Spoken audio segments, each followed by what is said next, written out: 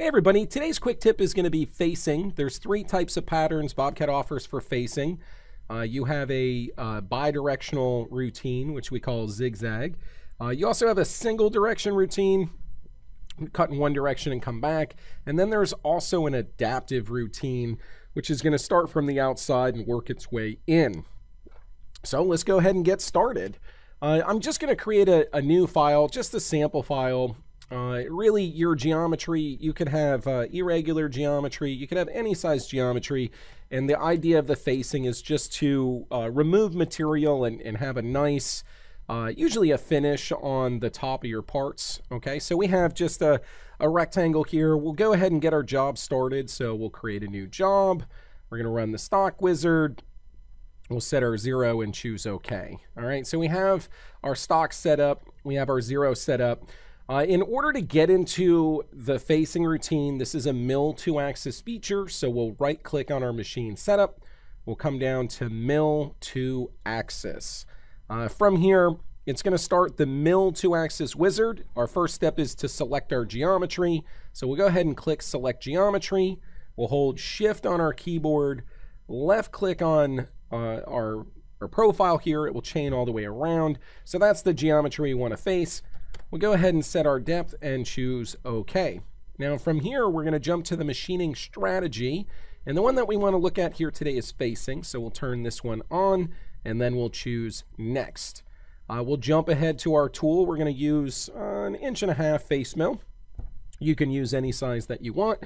In this case, we're just going to use an 1.5" face mill, and then we'll look at our patterns. Okay, so the default pattern is zigzag. Let's just go ahead and compute. And we can see we get our toolpath. We're going to right click on our operation and choose backplot. This would be the bi-directional cutting, also known as zigzag, so you can see it works back and forth across our part. If we go to a top view here, you can see the first path is happening right on the edge of our part here. You may want to shift this position so you don't have 50% of the tool on the part and 50% of the tool off the part. So to make that adjustment, we'll just come back in and edit the feature. We're going to go to patterns, and really for facing your patterns, this is going to be a lot of your facing settings. We're going to look at this first cut offset. This is the bump amount, ensuring that not 50% of your cutter is on and off the material.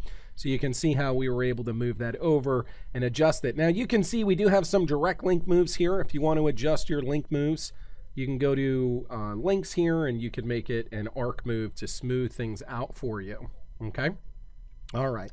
So that's your bi-directional cutting. A couple other settings that I want to look at here. If we edit our pattern, okay, you'll notice that we have off the workpiece or on the workpiece. When you say off the workpiece, there's a distance amount, and that will tell it how far off the workpiece the tool is going to go. If you say on the workpiece, it's a percentage of the tool, so you could say 50% of the tool stays on the workpiece. We'll go ahead and compute, and you'll see how this adjusts our pattern. You might have it extend past for the roughing and stay on for the finishing, but really those options are up to you. Now the one thing that I will say is if you do keep the tool on the workpiece, you will want to adjust your lead value to ensure the tool starts off the material. So you can go to leads, you can say parallel, enter a distance greater than the radius of the cutter, and then now you can see your lead in and lead out starting off the material and working its way back and forth and then on up. Now let's go back and edit our feature here. Okay, let's turn our leads back to vertical. Let's go to patterns. This time we're going to do single direction off the workpiece and we'll recompute. And again, just by changing it from zigzag to zig, now you're getting single direction cutting starting on one side and going over to the other side. Now, if you want to change the angle that you want to face your geometry with, you can do that easily. Just go back to your patterns again, and then just adjust. You can have it cut in X, you can have it cut in Y, or you can even define your own angle. I've seen some jobs where users like to put this on, you know, maybe a 45. All right, and we can recompute there. And you can see now that could be either single direction or bi-directional. It's really easy. You just come in here and you adjust your settings. And as you go, you can see the toolpath will be updated. Now, the last one that I want to cover here is the adaptive. Okay, so let's go back to our settings here and just set this up with some default settings. And again, let's choose the adaptive pattern. We'll go ahead and recompute, and then this will give you that spiraling in type cut to come in and face off your parts. Now, again, you have bidirectional, single direction, and adaptive. Comment in the video below which type of facing routine you use most often and why.